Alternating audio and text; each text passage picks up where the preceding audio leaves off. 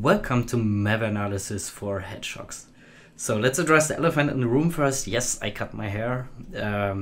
It just got too thin on the top, so that's the only reason. It's not because I want to look like OA Labs. So yeah. Now today's topic is Speakeasy. I came across a bunch of kernel mode drivers during my work lately, which were packed, and Speakeasy was, in that case, a very handy tool. So let me showcase to you how to install and how to use it.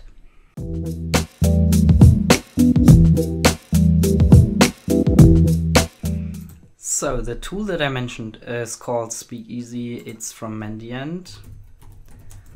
So that's where you get it from. That's the GitHub page. So all you have to do is download it with code, download archive, and then extract the archive, and you follow exactly these installation options. Now this is Python based, so you need Python 3. So install Python 3 first if you haven't already, and then simply execute those two, and Speakeasy's install onto your system, so it's not that complicated.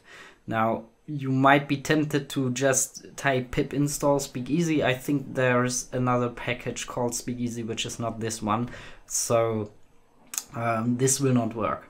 I tried this on Linux and there was something else. So with that said, what is Speakeasy actually? Speakeasy is an emulator. So it will not execute your sample.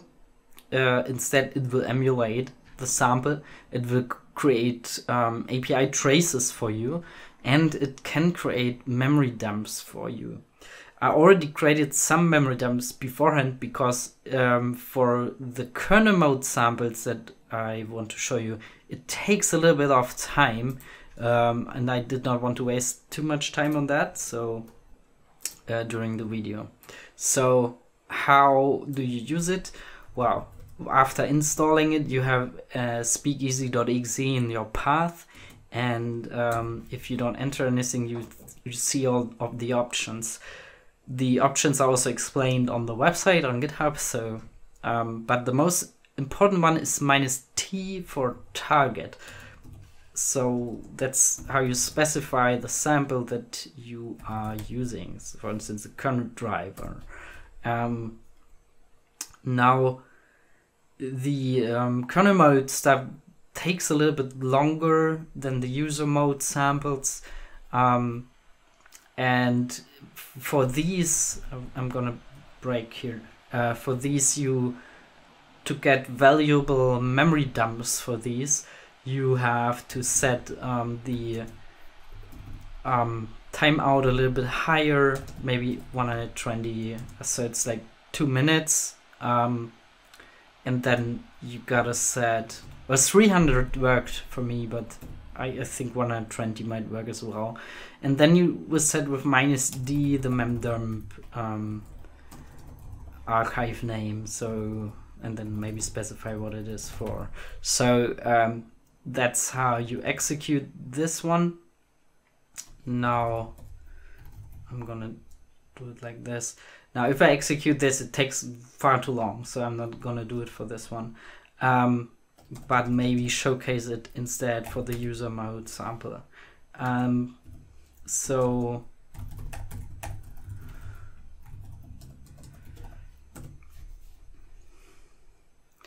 and now it's already finished. Yeah, the user mode samples go by pretty quickly. You just need to know on just using this one, it will not work immediately. It will not work on .NET. It will not work on VB5, VB6, because these need additional libraries, which it doesn't ship with. So those will not work, but some samples will work very well. And for this sample, what I find quite useful here is you get all of the dynamically resolved imports. So it has some imports that it's a packed file, and it resolve some imports when executed, and those are the ones that you get. So you already know, okay, these are probably also the APIs it's been using later. Very, very useful. And here are some more. And you can kind of see sometimes also paths. If it copies itself somewhere, you see more paths. And the memdump, of course, is a useful one. It's now been put here. So let's take a look at the memdump actually. So I got these during my daily work as a Marinus, got these as tickets, kernel mode drivers. And now my task as a Mariner is usually just to give it a verdict, say it's malware, it's clean, yeah. And for these, I got the same task, and the issue is they are packed. So that's already quite unusual that drivers are packed. Now let's check it. Is it really packed? Yeah. I'm creating the visualization for this one. This is a kernel driver PNG, and we want this for kernel driver. So we create the visualization. It also tells us here we have some weird section names, .vmp0 and .vmp1. You might want to know or see it from the output of Portex that this is typical for VM protect. Detected easy will tell you the same. And if you check the visualization, and also just the entropy could tell you the same, because like this file is packed. So you have very high entropy area here, which matches this packed entropy. And yeah, fractionated imports, you know, they are spread all over here. This is typical for VM protect, sorry. So there's that. And I had the issue, I could not just I tried installing this with sc.exe onto a Windows 10 VM, and then I realized it doesn't work for Windows 10, so you need to find out which system does the kernel driver work with in order to execute it dynamically. And this turned out to be a bit time intensive. I'm always trying to get things done faster, and it takes shortcuts if I have to analyze lots of files every day. So that's why I came across Speakeasy and tried it. So here, when we actually check the memdump of this one, here, that's the output from Speakeasy. I set the timeout of 300 seconds. And there's one memory file, memdump file, that is quite big.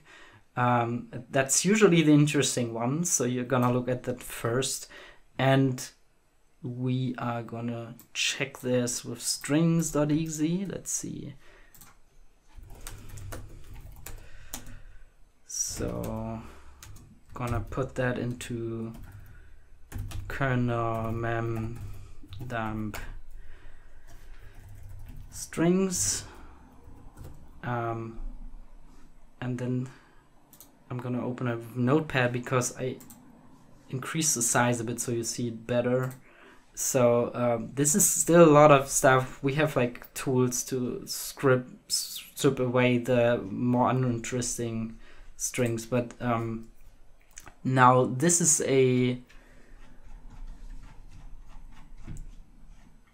if you don't have that, you're gonna scroll a little bit more.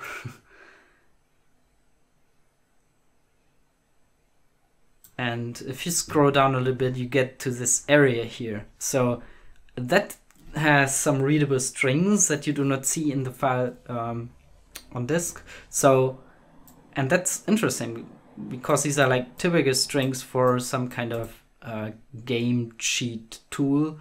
So it says like trigger board, auto flash, auto ice block, auto knockback.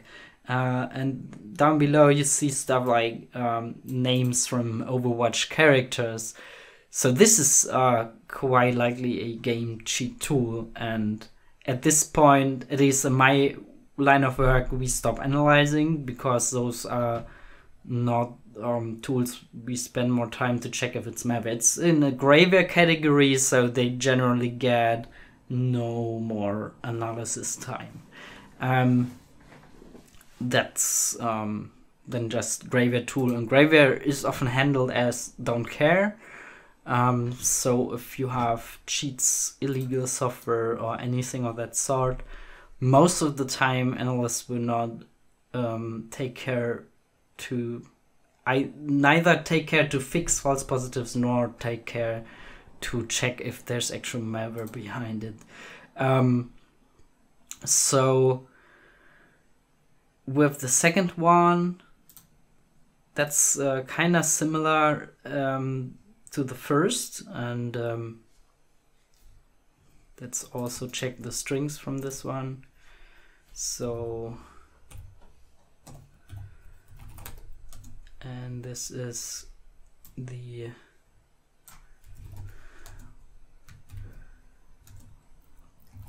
kernel driver 2 memdum strings.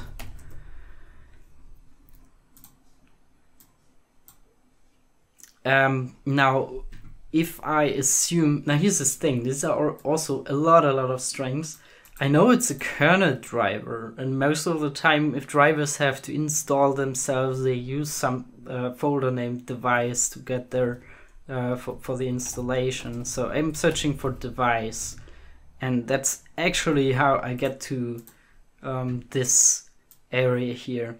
And what made me now able to say the verdict for this one is if I have analyzed files before, I create Yara rules for them, and I specifically create Yara rules that are not tied to work on PE file formats. So I create them in a way that they work for memory dumps as well. And in that case, the code that I created the rule for matched on this because I had a file like this before that was not packed, and then I found out, okay, it's a rootkit that I checked before, and yeah, these are also the strings. Now, if you haven't seen this before, I would recommend, unless it's essential that you analyze specifically this sample, just search for those strings and look at VirusTotal, for instance, if you find files that are already unpacked and that have all of those strings here. So you can find a non-packed version of this file already. That's certainly easier than trying to unpack this one. Yeah. So this is malware, and at this point I could already stop instead of, setting up everything with a new Windows version and hoping that it works. Yeah, and for the user mode sample, there also was a match on one of my Yara rules. Now the rule looked something like that.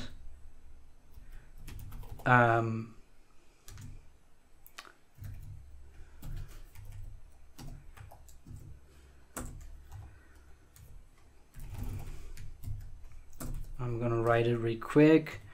It was something like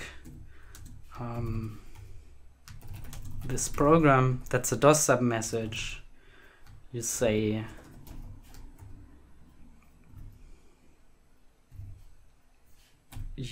this one was XORed with some key that's between those values. So you exclude a non-XOR DOS sub message.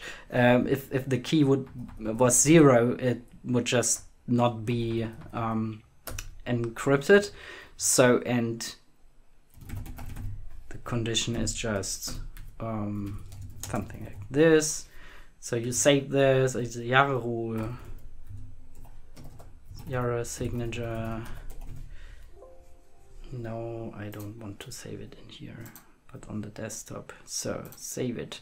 Now, this was one of my, I have a huge Yara rule set with similar rules where I just find interesting things in files because it also saves time. And now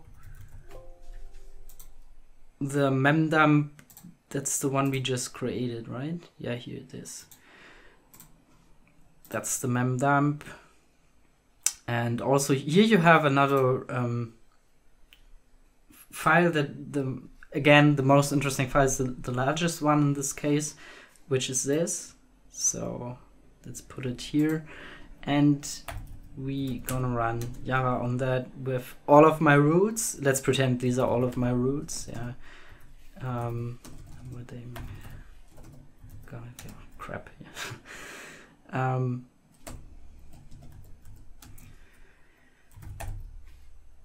And you get a match on PE exort on this memdump. So now you want to know where this is. You put -s and you see, okay, it's at this location. So you can just open this file in the hex editor, say go to this location, and that's the XOR this program. So we may assume that, like, if you cut out this part and try to decode it with some XOR tool, you will get a portable executable out of it that is packed inside this file. And you will also realize, just so you see, this signature does not work on the user mode sample. So it actually unpacked something here in memory, the emulator. And so for this sample, it's very useful. For others, it might not work, so it really depends. But I think it's worth trying. It's better than having to set up everything. And yeah. So that's it already for today. Thanks for watching and see you next time.